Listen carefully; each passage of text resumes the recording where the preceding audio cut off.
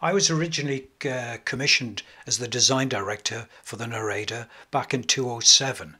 The Neraida had been stored in Greece on chocks, so it was in a very derelict shipyard and the whole boat was in a terrible state of disrepair. Well, looking at the boat, it obviously had great potential. It had a wonderful history. Historically, it had belonged to one of Mussolini's ministers and originally was built in 1927. So after really careful surveying of the boat, we decided we had to find a yard that was actually capable of doing a riveted hull. We found a yard capable of this work in Croatia and Sibenick, but we had to load the boat and transport it there. We did this by lifting it with straps and then loading it onto a transporter and then shipping it straight over to Croatia. This was a very dangerous task to be doing because the boat, we didn't really know how strong the keel was, and the boat could have broken in half, which would have been the end. Finally, we got into Sibenick and we unloaded it. It could still float, but obviously it had no engines. So we unloaded it from the transporter, put it down into the water, and then removed the straps, and then towed it with tugs to its future resting place, which was the workshop. The boat looks in pretty good condition here, but if you look closely you can see rings that we welded on the side. That was to stabilize the boat when it was on the transporter. Anyway, we lifted the boat out and we took it into the shipyard where the work really commenced. This was mostly dismantling and ripping out all the old steel, the engines, getting rid of all the plate work and marking up what had to be replaced and restyled. This was pretty extensive. I mean, almost 40% of the hull was in very poor condition. We also looked for new transmission systems, and then the engineers specified a new engine which was brought in and lowered into position, and the welding and support work around that was done. Meanwhile, in Nile Street in our studio, we were designing the boat inside and liaising with the commissioned interior outfitters, which were Metrica, who are based in Germany. Metrica CAD'd up the boat, and they then started producing and prefabricating the parts, according to our design. And this was wonderful to watch because you don't see any of this work until it's actually been installed. So it's sort of like you see people spraying and doing veneer work, but you never see the finished pieces. It's not like a building project. You see parts of them. At the same time this was going on board the ship, it was all being rewired and new panelling fitted, new insulation finished. There was almost 45 miles of cabling in here, which sounds like a lot.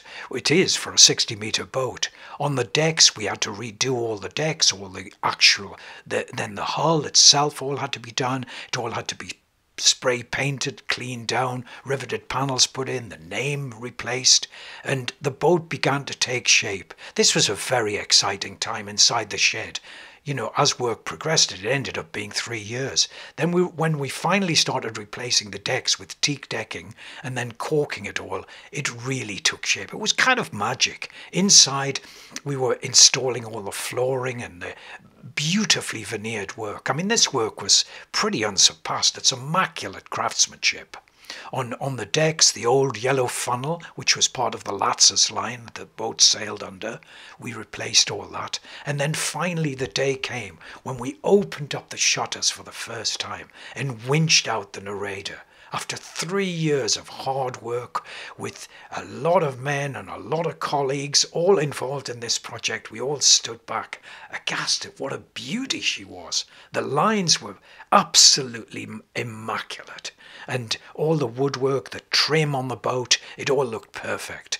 With new anchors, the deck work, and the big test was the sea trials. So when you put the boat into the water, you're obviously calculating all the steel that's going in, but one's not quite sure if it's actually going to be balanced.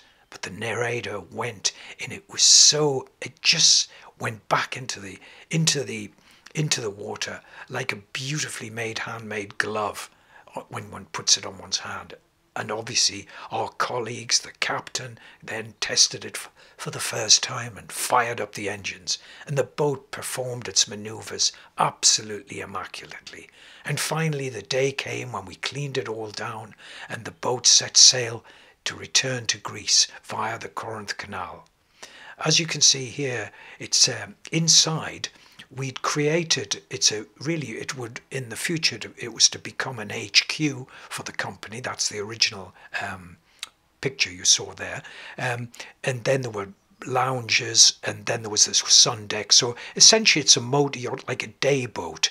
And then on board there's all the original fittings from the Neraida we used as part of a visual displays, and that worked in conjunction with the actual museum itself, which charts not only the history of the Neraida from being rebuilt, but also the whole fleet that the family owned of all their boats over the periods of time.